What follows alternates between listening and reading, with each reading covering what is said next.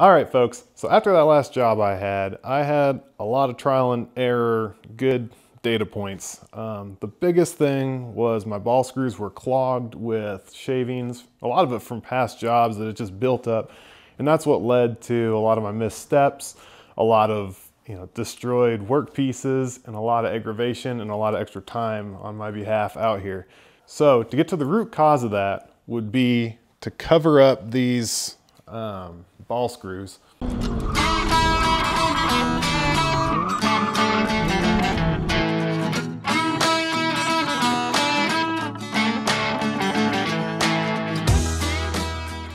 So you can see I've done some makeshift bellows here. That white part, that's actually just printer paper. And it held up for the duration of the job. It covered most of that ball screw that's behind it.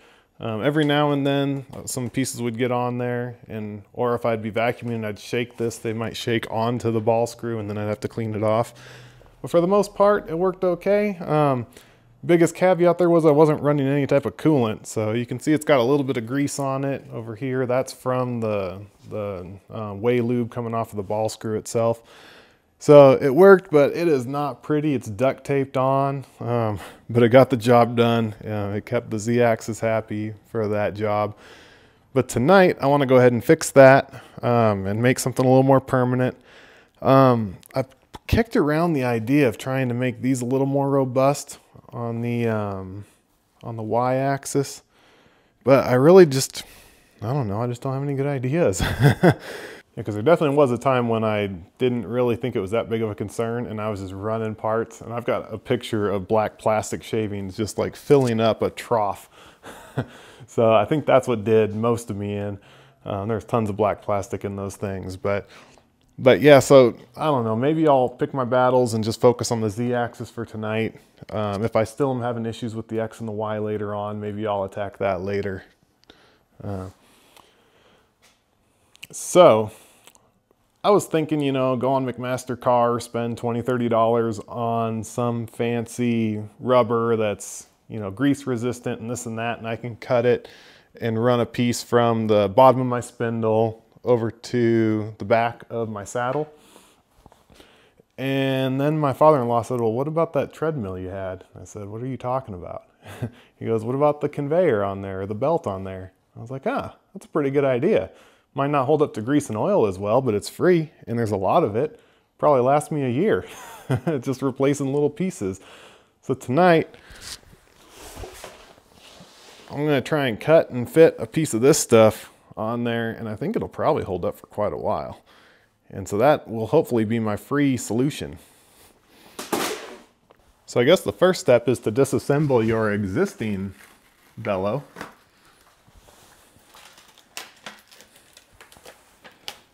Ta-da! And throw it in the trash. All right, so now we're working on a nice clean work surface. I actually should wipe that off. There's some shavings on it right now. I'm still seeing black plastic. It's everywhere. I've had this mill like apart at this point.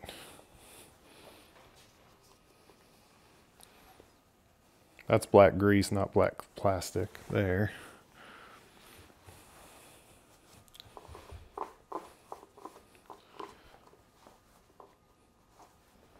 All right.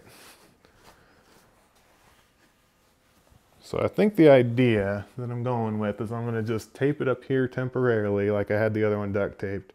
Mainly just for now to, I don't know, get an idea of size and make sure this is actually going to work.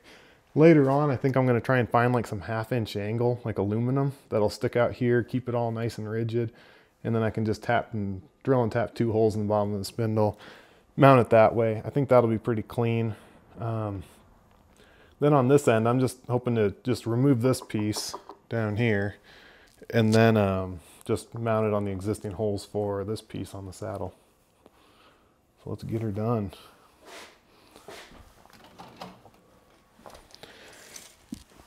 So this piece right here is about a little over 7 3/4 inches wide. If we were to just stick with that, it would be something that would go to about here. But I'd say if we cut it 10" wide, we can always cut it smaller. So maybe start with a 10" piece, 10" wide. And then I got my machine fired up just so I can kind of play with it a little bit and get it into different positions. So y-axis all the way forward would be the longest we'd need it.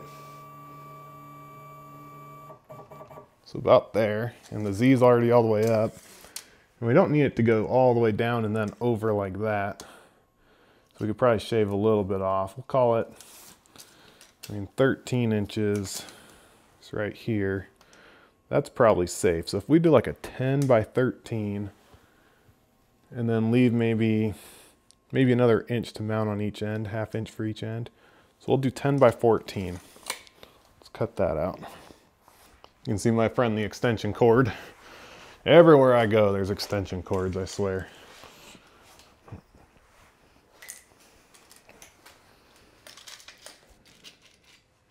All right, 14 inches is right here.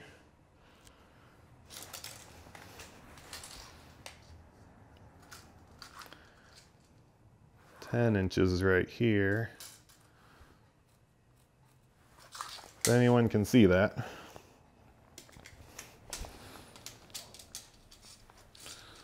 Measure it right here too, 10 inches. Okay. Guess I could have used the yardstick to measure it. Dang, that would have been clever.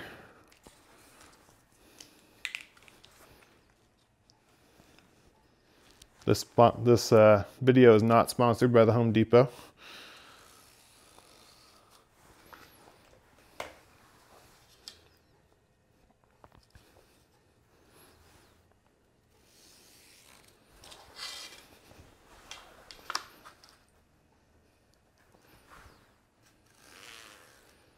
All right, good enough. Let's cut her out. Man, if I can't see my lines, there's no way you can on the screen, I don't think. Hopefully I'm close.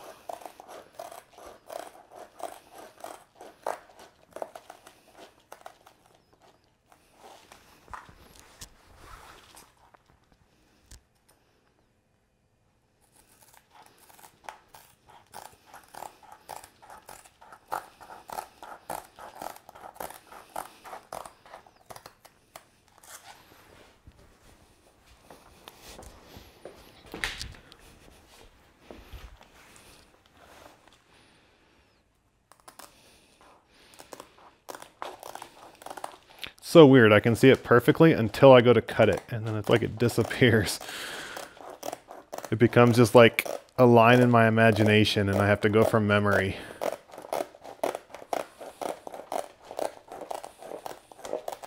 Haha, there we go. Stuff's pretty strong. That's like a little tiny nub I still had, and I couldn't even tear it. There we go, that's pretty square. A rectangle. My daughters would correct me. All right, let's see how we did.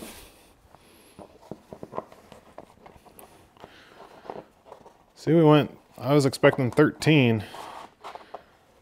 And honestly, we could have gone a lot longer. It's funny how that works.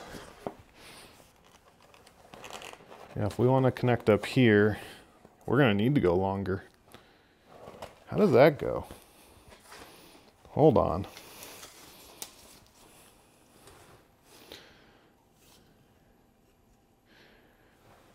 Yeah, from up here to here, even with that bend there, 13 inches is to the table.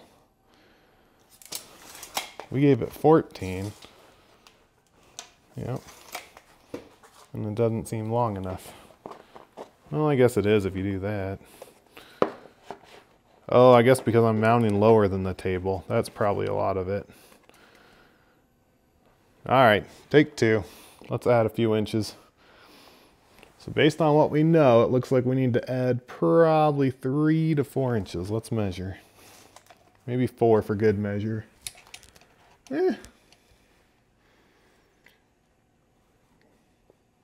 Let's do 3. All right, scratch that. We're doing 4. We went from 14 inches, we were gonna do 17. Well, this thing's 18 inches wide. So instead of cutting it this way, let's go this way. And then we only need to take 10 inches at a time.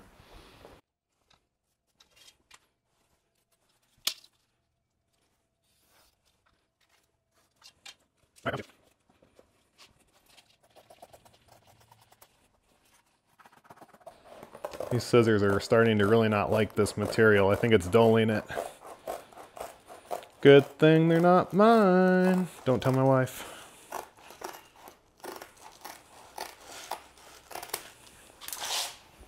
All right, let's see. Now it's huge.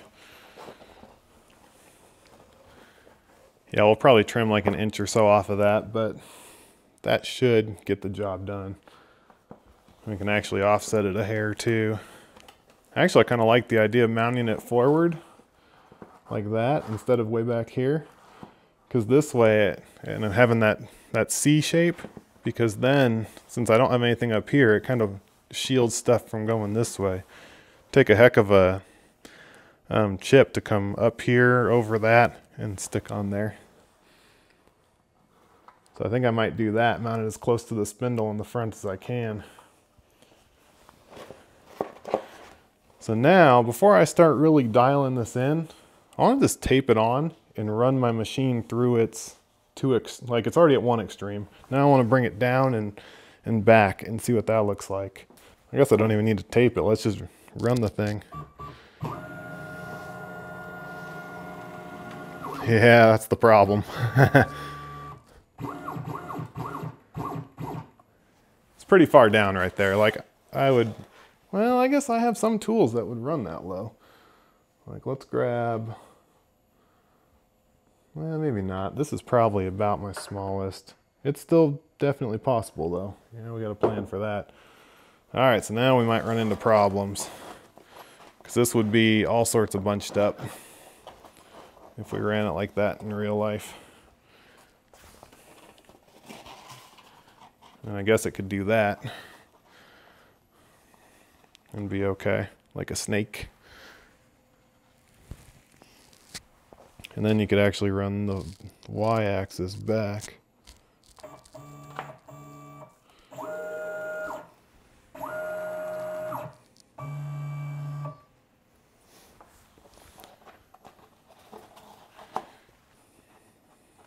Yeah, it's definitely pushing it. We'll have to cut some off for sure.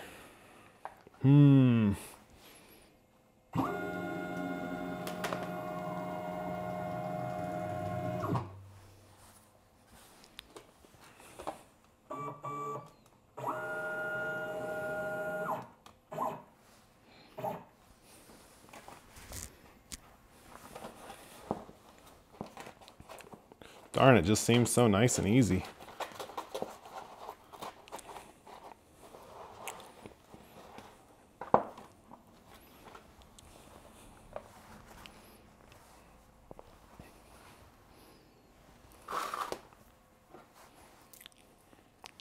I'm just going to tape it in place and see what we get.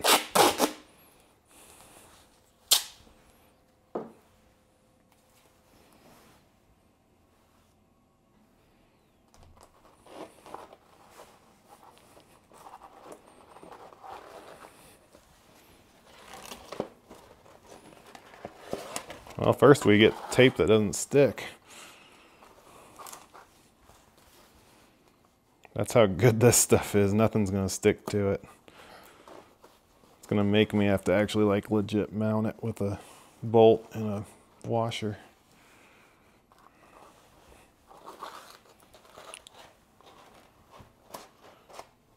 Let's try a new piece of tape.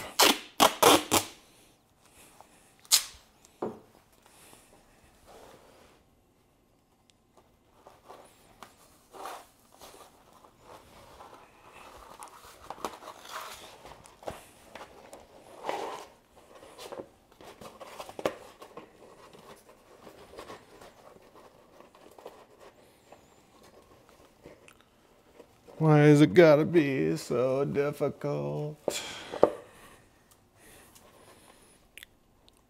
Had one of those days where I just feel like everything I try to do is fighting me, so that's why I feel whiny tonight.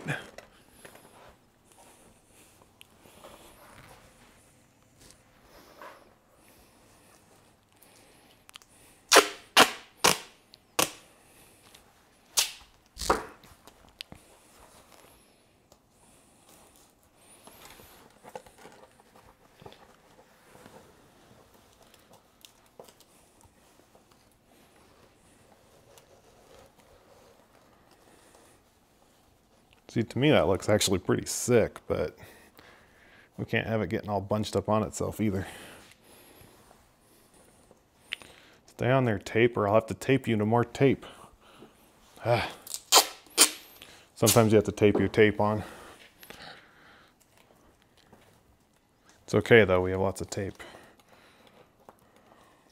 Oh my gosh, this tape isn't sticking either. Maybe it needs more tape.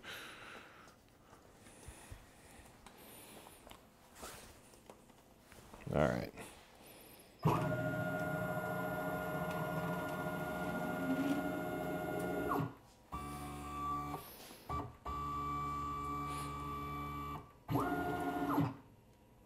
That's all the way down.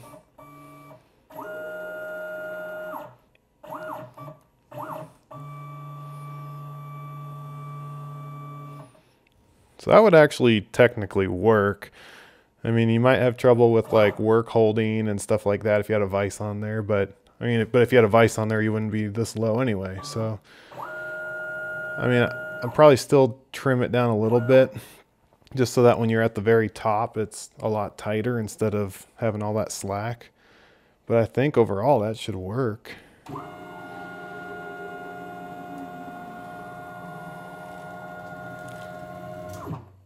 But I guess another thing I am seeing is that paper and stuff holds on here really nicely with duct tape, but this stuff does not very well. So I will be getting some angle like coming up here ASAP before I really run this mill again to mount that. And then I'll mount it in the bottom in the existing holes. And we'll call this project done complete for now. From the back side here, you can kind of see the amount of overhang I've got with the ball screw. It's about, I don't know, 2-inch overhang. So it should keep all the stuff off of it, which I can actually see little specks of junk on it right now. It's like there's always something. Yep, yeah, little flexes, or little specks of, that looks like metal. That's no bueno.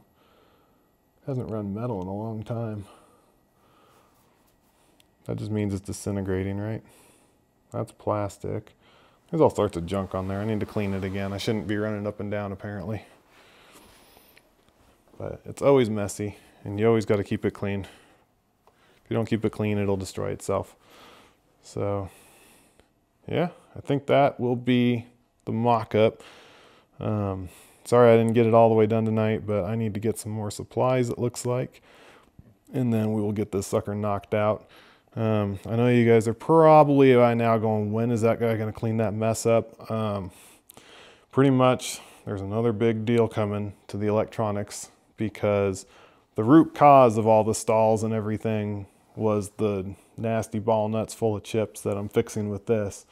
But the symptoms that I saw of destroying everything, all my parts, all my time, everything else, was because my steppers didn't have any feedback to tell the computer, hey, I missed some steps, stop. So I've got closed loop steppers, and I've actually got them sitting here in a box that I'm going to do a video on. So that'll be coming up. But that takes new drivers and everything. So pretty much that board's getting redone. Might consider, I don't know. I would say I'm going to put it in a nice enclosure, but I'm totally not. I'm a cheapskate.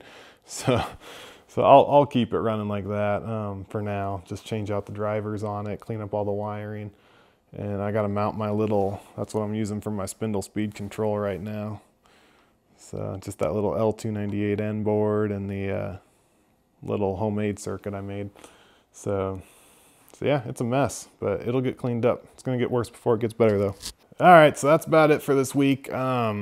This looks like it will totally help out. So I'm excited about it. It looks promising. So yeah, we'll finish this up and I'll show you the finished result here probably coming up. I know it's like scatterbrained. It's 1 week spindle control, 1 week bellows, 1 week MR2 or whatever. I wish it was MR2. It needs to be MR2. Yeah.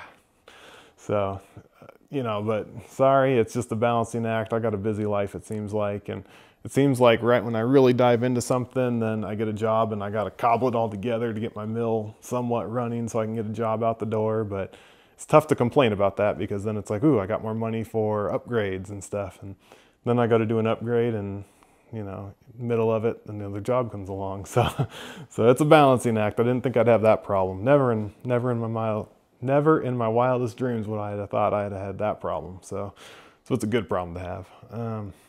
So yeah, I think that's about it. Hopefully this will solve my problems with all the debris and crap in there.